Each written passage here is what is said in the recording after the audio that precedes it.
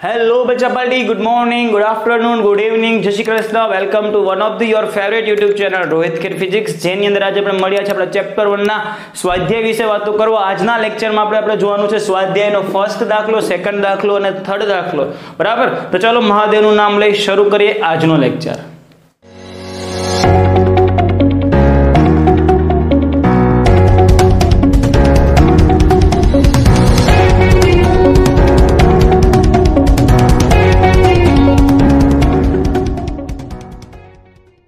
तो स्वाध्यायના first દાખલાનો statement બચ્ચા party તમારી સામે છે। શું કીધું છે? 2 ગુણાકારમાં 10 ની -7 કુલમ અને 3 ગુણાકારમાં 10 ની -7 કુલમ વિદ્યુત ભાર ધરાવતા અને એકબીજાથી હવામાં 30 સેન્ટીમીટર રહેલા વિદ્યુત ભારિત બે ગોળાઓ વચ્ચે કેટલું બળ લાગશે? જો તમને શું કીધું છે? Q1 આપી દીધું છે, Q2 આપી દીધા છે, એમની વચ્ચેનું અંતર કંઈક સેન્ટીમીટરમાં આપેલું છે, આપણે મીટરમાં કન્વર્ટ કરી નાખીએ। 0.3 30 સેન્ટીમીટર ને મીટરમાં કન્વર્ટ કરીએ 0.3, એમની વચ્ચે લાગતું બળ કેટલું છે? તો ખબર છે F = K Q1 Q2/r², બધું જ આપી દીધું, ખાલી સૂત્રમાં કિંમત મૂકી જવાબ લાવવાનો છે અને એમની વચ્ચે આજે બળ લાગશે, કેવું લાગશે? અપાકર્ષી પ્રકારનું। શા માટે અપાકર્ષી? કેમ કે બંને કેવા છે? સજાતીય, અને આપણે જાણીએ છીએ કે સજાતીય વિદ્યુતભારો વચ્ચે શું થવાનું છે? અપાકર્ષણ। ચલો સેકન્ડ તરફ જઈએ। સેકન્ડમાં શું કીધું છે? 0.4 માઇક્રોકુલમ વિદ્યુતભાર ધરાવતા એક નાના ગોળા પર બીજા -0.8 માઇક્રોકુલમ વિદ્યુતભાર ધરાવતા નાના ગોળા વડે હવામાં લાગતું સ્થિત વિદ્યુતબળ 0.2 ન્યૂટન છે। કેટલી વસ્તુ આપેલી છે? Q1 આપેલું છે 0.4 માઇક્રોકુલમ। માઇક્રોકુલમ એસા એકમ નથી, એ માઇક્રો છે તો 10⁻⁻6 કરવું પડશે। બીજો વિદ્યુતભાર આપેલો છે -0.8 માઇક્રોકુલમ। માઇનસ શું બતાવે છે? બંને કેવા છે? વિજાતીય છે, તો વિજાતીય છે તેમની વચ્ચે શું થવાનું છે? આકર્ષણ પ્રકારનું બળ હોવાનું છે, અને એમની વચ્ચે લાગતું બળ આપી દીધું છે કંઈક 0.2 ન્યૂટન, અને એમની વચ્ચેનું અંતર કેટલું છે ને બચ્ચા પાર્ટી? એ શોધવાનું છે, અંતર r। તો આપણે પાસે સૂત્ર છે F = K Q1 Q2/r², અંતર શોધવાનું છે, તો r² ને સબ્જેક્ટ બનાવ્યો તો K Q1 Q2/f। તમામ કિંમતો મૂકી જવાબ લાવજો, તો જવાબ જો અહીંયા કંઈક આવશે 14.4 + 10 ની -3। હવે અહીંયા સમજજો, r નો સ્ક્વેર છે, મતલબ આનું રૂટ કાઢવું પડશે। ચલો 14.4 નું રૂટ તો નીકળી જશે, પણ 10 ની -3 નું રૂટ નો ભેગું થાય। જે ઘાત હોવી જોઈએ કેટલી હોવી જોઈએ? બેકી સંખ્યામાં હોવી જોઈએ, કાં તો 10 ની -4 કરો, કાં તો 10 ની -2 કરો, બરાબર। આપણે શું કરીએ? એક પોઈન્ટને આગળ જવા દઈએ, તો 14.4 માંથી કરી નાખીએ 144, તો એક પોઈન્ટ આગળ, તો અહીંયા એક પોઈન્ટ પાછળ આવવું પડે, તો 10 ની -3 એમાં પણ એક પાછળ, 10 ની -3 પાછું -1 કરશો તો -4 થશે। હવેનું રૂટ 144 નું રૂટ બચ્ચા પાર્ટી ખબર છે 12, અને 10 ની -4 નું 10 ની -2 મીટર છે, તેનું તો આપણે સેન્ટીમીટર પણ લખી શકીએ છીએ। અને હજી એક વસ્તુ આમાં કીધેલી છે કે બીજા ગોળા પર પ્રથમ ગોળાના લીધે કેટલું બળ લાગશે? જો પ્રથમના લીધે બીજા ઉપર લાગતું બળ આપી દીધું છે 0.2, બરાબર, તો બીજા ગોળા પર પ્રથમના લીધે કેટલું લાગશે યાર? ન્યૂટન બાબા, આઘાત ને પ્રત્યાઘાત સમાન મૂલ્ય વિરુદ્ધ દિશાના। ન્યૂટનની ગતિના ત્રીજા નિયમમાં બંને ગોળા પર સમાન મૂલ્યના તથા વિરુદ્ધ દિશામાં બળ લાગશે, તેથી બીજા ગોળા પર પણ પ્રથમ ગોળાના લીધે લાગતું બળ કેટલું હોવાનું છે? 0.2 ન્યૂટન। કેમ કે યાર મૂલ્ય માટે તો આ જ વસ્તુ કરવી પડશે ને, જવાબ આ જ આવવાનો છે 0.2 ન્યૂટન। વ્યવસ્થિત એવો બચ્ચા માટે સ્ક્રીનશોટ લો 2 દાખલાનો, પછી આગળ હજી દાખલા જોઈએ છીએ।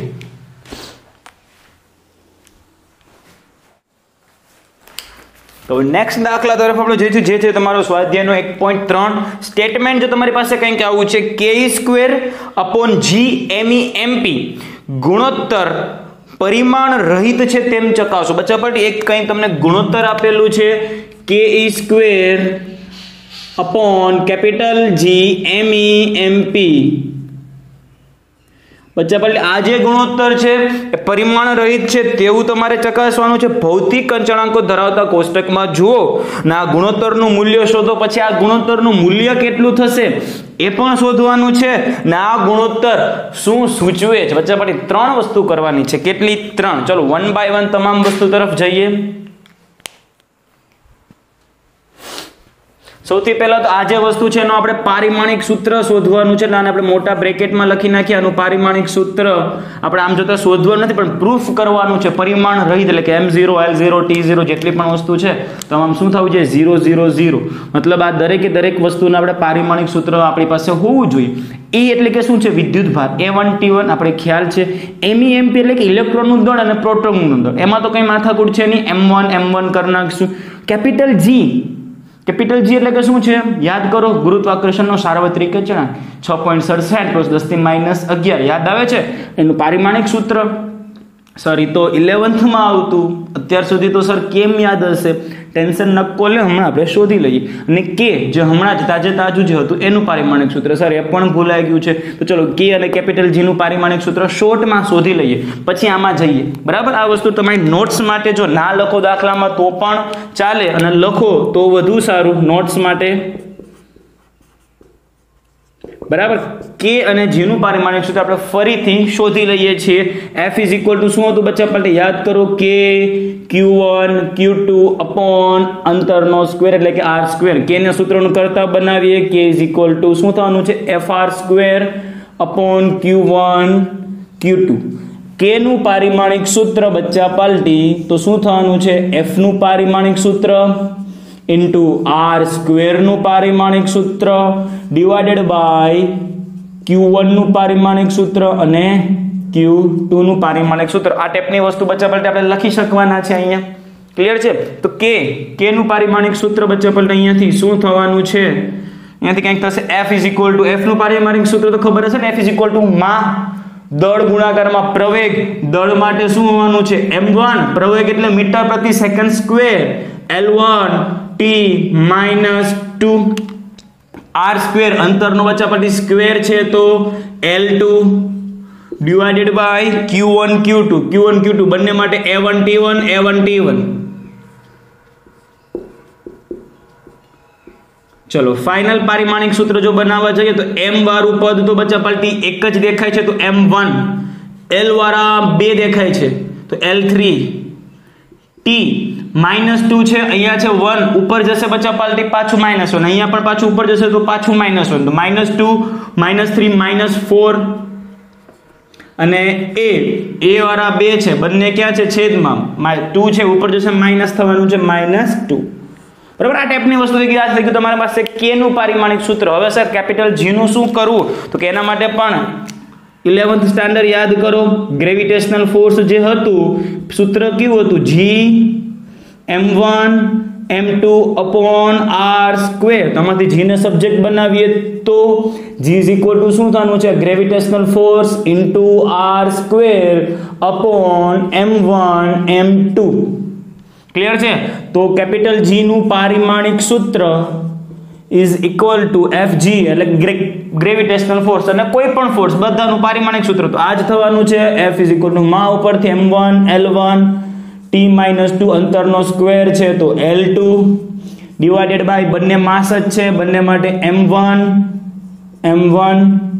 ચલો ભાઈ, દળ માટે m1. ફાઇનલ આન્સર દળ વાળા કેટલા છે? અહીંયા છે એક m1, આ એક m1 ને બચ્ચા પલટી કેન્સલ કરી નાખીએ તો વધવાનું શું છે? છેદમાં m1. ઉપર જશે તો થશે -1, તો m-1. લેન્થ વાળા 1 છે ને અહીંયા 2 છે તો L3, અને t વાળું એક જ છે જે છે -2. તો આ થઈ ગયું તમારી પાસે કેપિટલ G નું પારિમાણિક સૂત્ર. તો K નું છે, કેપિટલ G નું છે.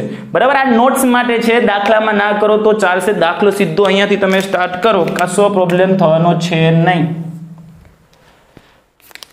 ચાલો હવે આ દરેક વસ્તુનું પારિમાણિક સૂત્ર કે જે તમને કોષ્ટકમાં જે તમને કીધેલું હતું એ છે રકમ મુજબ k² upon G me mp. બચ્ચા પલટી આનું પારિમાણિક સૂત્ર શું થશે? A. ચલો સૌથી પહેલા k નું પારિમાણિક સૂત્ર લખી નાખીએ, જે છે m1 L3 t - 4. શું છે? m1 L3 t - 4 અને a-2 ઇન્ટુ e નો સ્ક્વેર. e એટલે કે શું છે? a1 t1. એનો અહીંયા સ્ક્વેર છે બચ્ચા પલટી. a1 t1 m નો સ્ક્વેર છે તો a2 t2. ક્લિયર છે ને? વિદ્યુત ભારનું a1 t1 કેમ થયું? q બરાબર it a1 t1 divided by capital G નો હમણાં જ ગરમા ગરમ શોધેલો છે m-1 L3 t - 2 L3 t - 2 અને શું છે બીજું? me mp. બંને માટે શું થવાનું છે? m1 કરી નાખીએ સીધું ડાયરેક્ટ m2. ક્લિયર? ટેન્શન લેવાની કશું જરૂર છે નહીં. ચાલો ફાઇનલ આન્સર તરફ જઈએ.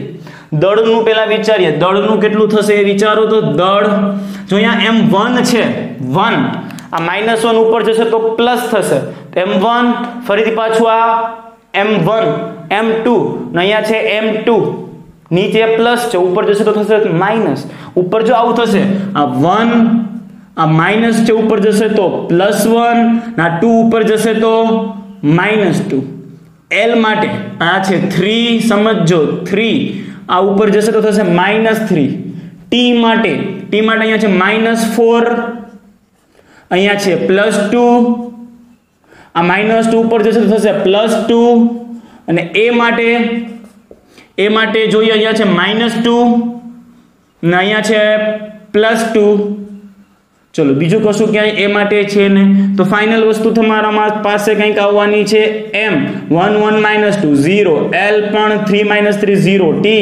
0 a 0 દરેક પાસે થઈ ગયું 0 मतलब કહી શકીએ કે આપેલ વસ્તુ પરિમાણ રહિત છે આ વસ્તુ નોટ્સ માટે છે બરાબર સીધું કે અને કેપિટલ G નું પરિમાણિક સૂત્ર યાદ હોય તો તમે અહીંયાથી એટલું જ કરી શકવાના છો વધુ લાંબી માથાકૂટ કરવાની જરૂર છે નહીં માંગેલ બાબત સાબિત થાય છે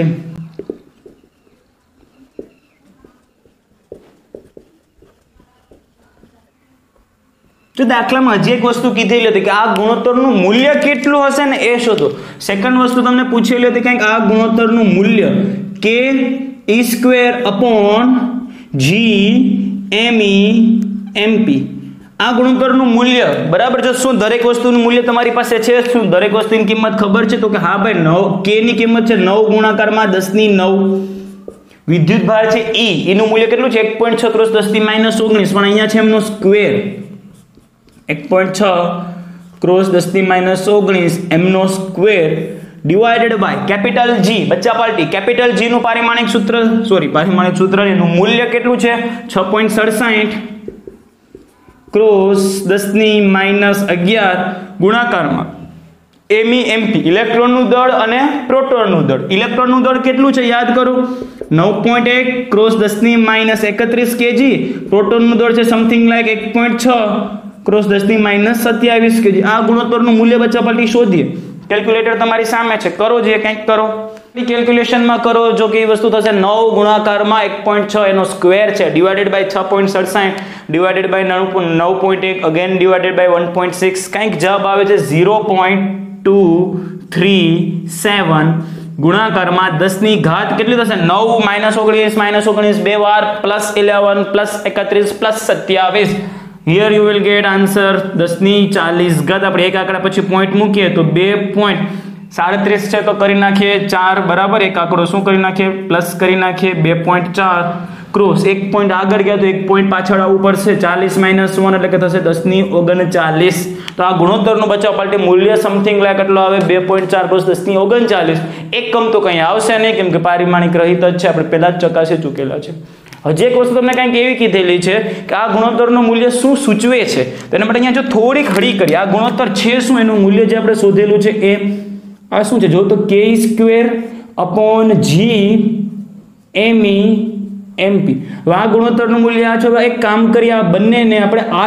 વડે ડિવાઈડ કરી નાખીએ k² / r² divided by g me mp / r² આ તો કંઈક તમને જાણીતું લાગશે કઈ ફરક નથી પડવાનો r² વડે ડિવાઈડ કર્યો r² કેન્સલ હતું એ જ આવશે એટલે કે 2.4 × 10 ની કેટલી ઘાત છે 39 જે ઘાત છે એ જવાની છે આ ગુણોત્તરનું મૂલ્ય બચ્ચા પાર્ટી બહુ બધું કેવું છે વધારે છે બહુ બધું મોટું છે આ વસ્તુ તમને કંઈક યાદ અપાવશે એ છે ઇલેક્ટ્રિકલ ફોર્સ આ છેદમાં આ વસ્તુ કંઈક યાદ અપાવશે છે gravitational force Fe/Fg which is equal to 2.4 × 10 ની 39 Fe ને અહીંયાથી સબ્જેક્ટ બનાવીએ તો કેવું લખી શકીએ